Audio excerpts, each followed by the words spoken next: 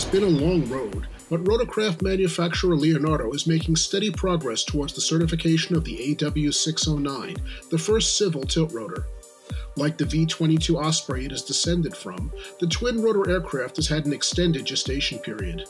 In 1998, Leonardo, then known as Agusta, joined with Bell on the project. In 2011, it bought out Bell to bring the 609 entirely in-house. When we took ownership of the aircraft, it wasn't just about a branding operation to change a BA609 into the AW609.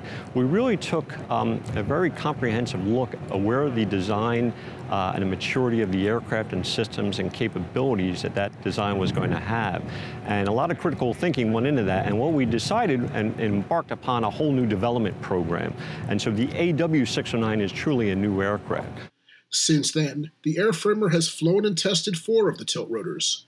The 5th unit, or P5, recently rolled off the production line at its U.S. production facility in Philadelphia. That aircraft will be used for indirect effective lightning tests prior to its first flight later this year. Aircraft 5, the first production aircraft, during its assembly, we're also verifying that assembly sequence, that production sequence, to get that certification as well.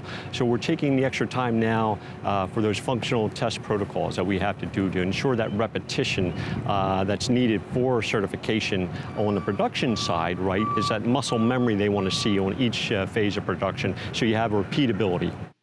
Assembly and U.S. flight testing for the 609 will soon migrate to a nearby 32,000 square foot former corporate aircraft storage hangar that was recently acquired by the company and will be dedicated solely to the tiltrotor program. Our facility here is really streamlined for helicopter assembly here, so the 609 with its fixed wing just is a little more of a challenge here. So we're going to be moving production over in that new building. During a recent visit to the site by AIN, AC-6, the first delivery aircraft, destined for launch customer Bristow, was seen on the production line, awaiting the mating of its wing to the fuselage. It has since been joined there by the airframe of AC-7. We still haven't nailed down the final price, thinking between 20 and 30 million. Order books we don't share, but I can share with you we have tremendous interest across all the mission sets I mentioned, VIP and corporate, search and rescue, EMS, as well as offshore energy exploration around the world.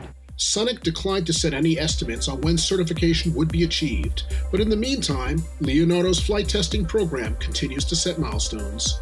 For AIN, I'm Kurt Epstein.